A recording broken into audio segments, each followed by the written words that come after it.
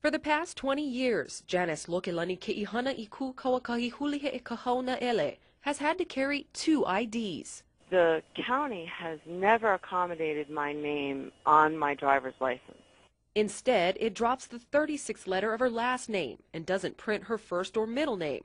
So she also carries a state ID, which in the past included her full name.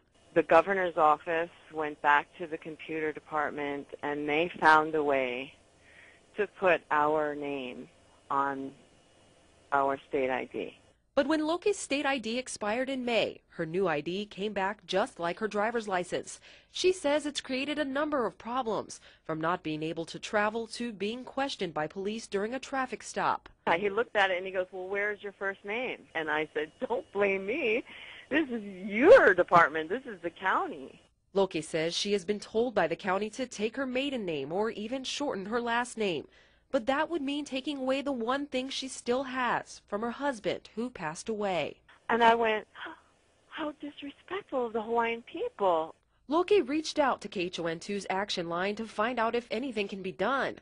We pressed the Department of Transportation for answers. We have been made aware of that issue, and I know right now they are working to extend that limit to, I believe, 40 characters so that issue can be resolved.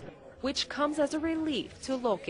I really, really appreciate any attention to this issue because it's not only for me, it's for those who come after me who also are going to be dealing with this in the future. Kanoy Gibson, KHON2 News.